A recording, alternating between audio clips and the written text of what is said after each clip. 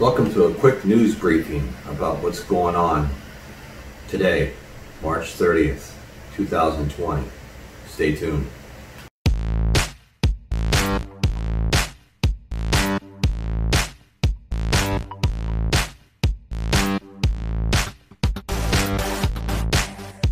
Welcome back to Survival Preparedness for Beginners. And what I'm going to do is I'm going to give you some news that's going on today, March 30th, 2020. And this all comes from the New York Times, Washington Post, and I believe that is it for today that I pulled these off the internet. And you guys can find a lot of this information right on the internet. If you go on YouTube, a great channel to watch is Ice Age Farmer. He has a video blog, and he does a lot of great he shows you a lot of great information that you don't see in the mainstream, and where you can find it, and he shows it right there to you. Well, let's get going. President Trump extends the distancing guidelines, which we all know. Everyone in the United States must avoid non-essential travel or gathering for groups of more than 10. Yep, we know that too. For at least another month, and perhaps until June. Now they're saying June. The president said on Sunday he had earlier expressed a desire to relax the coronavirus guidelines and get the country back to work by Easter, April 12th.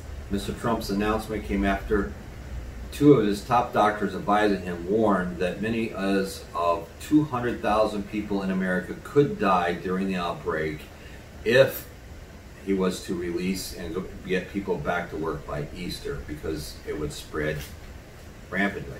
As it is now, it'd be even worse. The first of 22 scheduled flights carrying medical supplies from China arrived in New York on Sunday. White House officials said the flights would funnel in much needed goods across the U.S. I guess, you know, because we can't make stuff here or whatever, or maybe they had a surplus. Well, they make it all, so they should have the surplus. Amid calls for more transparency in the U.S., public health experts are debating, get this, debating how much information on the spread of the virus should be released to the American public. I don't know about else, but that just throws up a big, huge red flag, because they're not telling us everything. So you all got to watch your backs. Over the weekend, they examined how a delay in widespread testing has set the U.S. back in its response to the pandemic due to the lack of supplies. Gee, like we didn't know that one. Even after Beijing got involved, local officials set narrow criteria for confirming cases, leaving out information that could provide clues that the virus was spreading among humans in China. Hospitals were ordered to count only patients with known connections to the source of the outbreak. That's what they called it in the very beginning in December, the seafood market. Doctors also had to have their cases confirmed by bureaucrats before their reporting to the higher-ups. There's the first problem. As the United States, Europe, and the rest of the world struggle to contain the coronavirus pandemic, China has cast itself as a role model in bringing down a raging outbreak to the point where the country has begun to lift all kinds of restrictions on the life that are now imposed around the world. AKA, you can't do anything, you can't go anywhere, but you got plenty of toilet paper to wipe your butt. This triumph narrative obscures the early failures in reporting cases, squandered time that could have been used to slow infections in China before they exploded into a worldwide pandemic. That's where we are now. According to the rules, this, of course, should have been reported. A retired healthcare official involved in establishing the direct reporting system said in an interview, of course, they should have seized on it, found it, gone to understand it, and contained it. You think? Aggressive actions just a week earlier in mid-January could have cut the number of infections by 2/3, according to a recent study whose authors include an expert from China's Center for Disease Control and Prevention. Another study found that if China had moved to control the outbreak 3 weeks earlier, it might have prevented 95% of the country's cases and controlled the virus. You think again? I regret that back then I didn't keep screaming out at the top of my voice. One of the doctors at the China Central Hospital who spotted cases in December said in an interview, "I often thought to myself, what would have happened if I could wind back time?"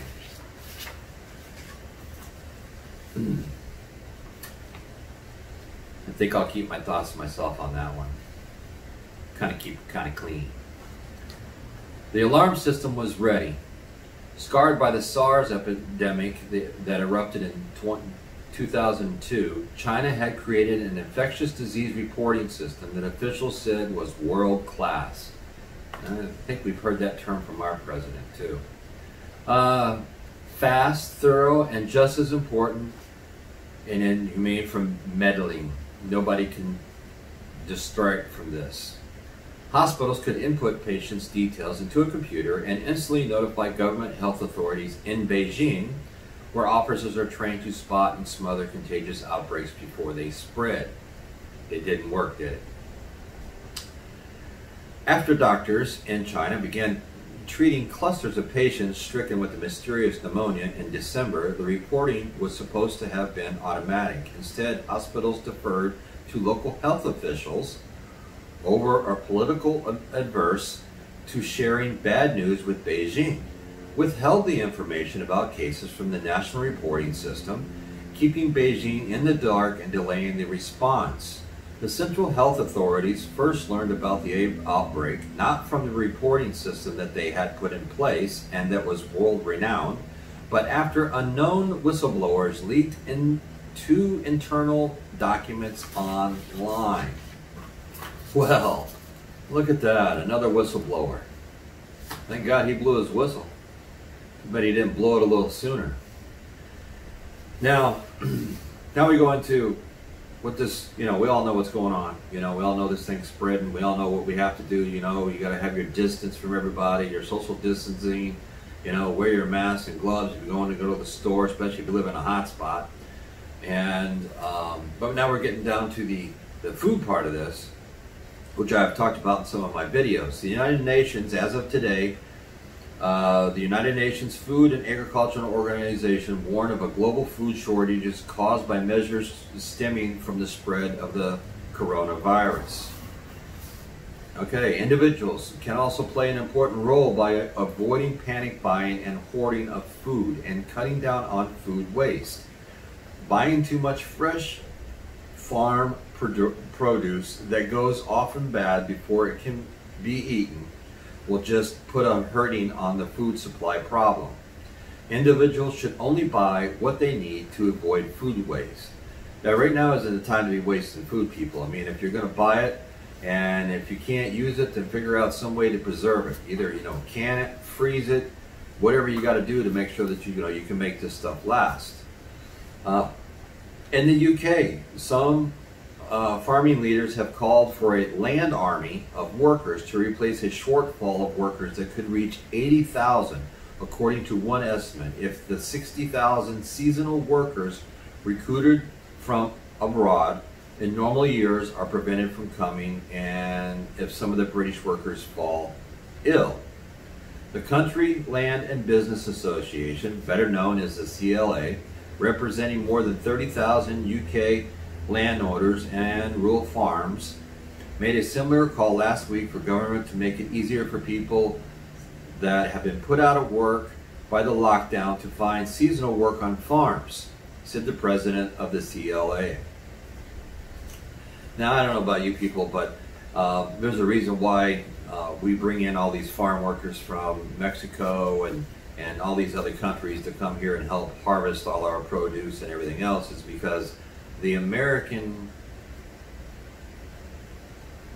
people, I think, nowadays think that's work that's below them, even though that is some of the most important work. You're talking our food supply. I know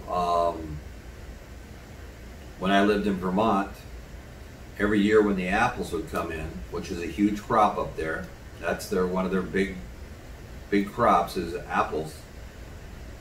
They bus them in from Mexico. to pick the apples because they couldn't find people, hire people in the state to do it. So they would bus them in, they'd pick all the apples and everything else, do the harvest, and then they would bus them out, you know. But it may come down to where people out there are going to have to do something they may not want to do, but they got to put food on the table and a roof over your head. Think about that, people. Empty shelves in supermarkets should not be much of a concern. It's not a supply problem, it's a logistics problem. So now it's not supply, it's logistics. We can't figure out how to get it to where it has to go. Don't they have computers for that? There is enough supply for all as long as everyone stays calm and stops hoarding. We may tend to waste food if we hoard more than required, and hoarding would also artificially increase food prices because of the pressure on the supply chain and the logistics problem. Gee, I tell you. Measures by the national governments during the coronavirus could provoke food shortages around the world, per the UN's food body has warned. Harvests have been good and the outlook for staple crops is promising, but a shortage of field workers brought on by the virus crisis and a move towards tariffs and export bans mean problems could quickly appear in the coming weeks. The worst that can happen is that the government's restriction on the flow of food. All measures are against free trade will be counterproductive.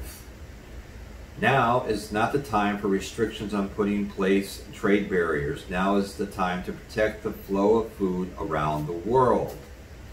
Governments must resist calls from some quarters to protect their own food supply and restricting exports, and some have begun to do so.